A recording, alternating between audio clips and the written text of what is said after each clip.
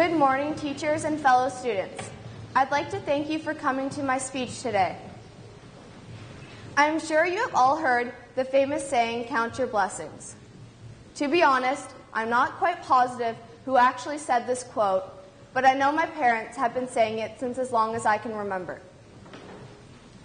When I think about what counting your blessings mean, I think about gratitude. To me, I think that gratitude means being thankful and not taking things for granted.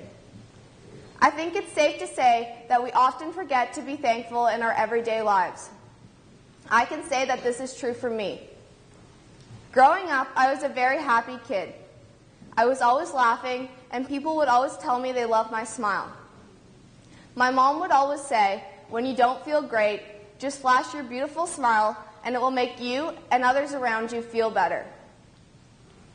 It wasn't until grade 6 when I realized, as silly as it sounds, how much I took smiling for granted. I was in my TV room watching American Idol and eating my dinner in front of my television when I first felt it. I began to giggle at something funny that Simon Cowell said when I felt that I physically couldn't smile.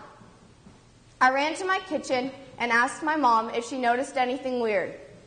I clearly remember the look of shock in her face. The next thing I knew, we were at the emergency room.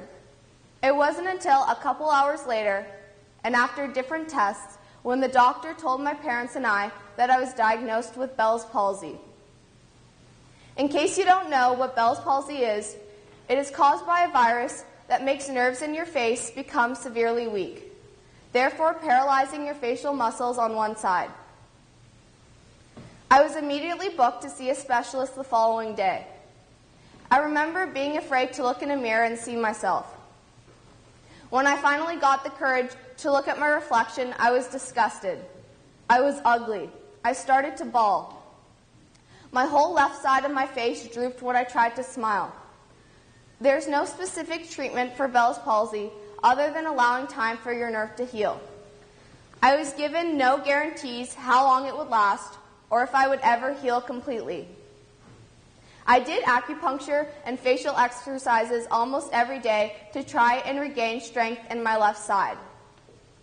I didn't go to school for a month. I was too embarrassed to be seen by anyone other than my family. When I finally went back to school, it was hard for me. I didn't know how mean kids really could be until then.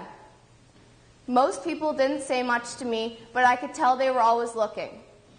I tried to just ignore their stares.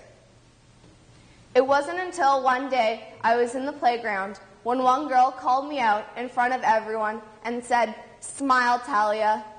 I was so humiliated. I remember going home that day and screaming in my room, "Why me?" I remember telling my mom that I did not want to go to Appleby the next year looking how I did. Thankfully, over the course of the year, I recovered pretty well from Bell's palsy. I know I'm not fully recovered and probably will never be, but I am so grateful that I have come this far. When I look back, I am also grateful for my family who stood by me. My parents taught me, as cliche as it sounds, that regardless of your physical appearance, beauty comes from the inside. At first, I didn't believe them. I still spent my time feeling bad for myself and crying myself to sleep. I just wanted a normal smile. It wasn't until one day when I had an appointment at Sick Kids Hospital where I finally realized how lucky I was. Apart from having Bell's palsy, I was a healthy kid. When I got to Sick Kids, I took one look around the room. There were kids around me who were severely ill, in wheelchairs, and yet they were still smiling. I instantly felt guilty for pitying myself. From that day on, I was grateful. I learned to accept my crooked smile and lazy eye. I also learned to accept people noticing it and pointing it out. But I no longer felt embarrassed. I felt proud. Proud that I finally learned that my smile was just as beautiful as anyone else's.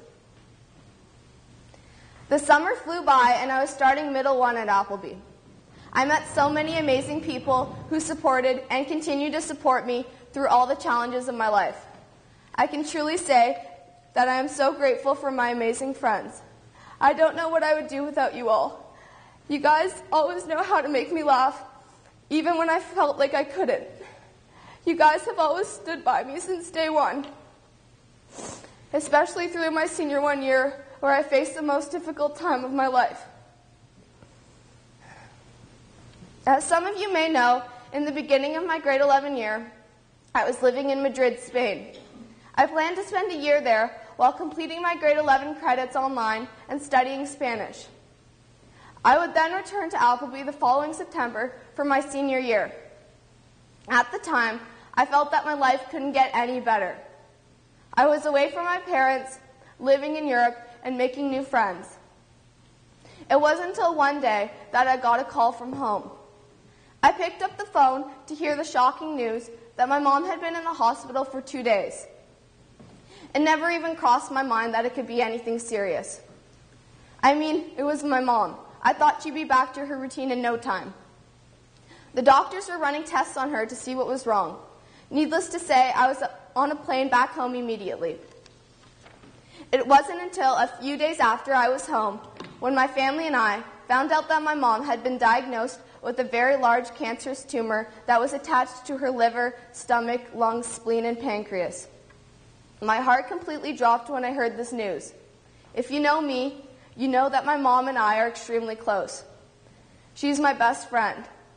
She's the first one I go to when something good happens in my life, and she is definitely the first one I go to when I need someone to lean on.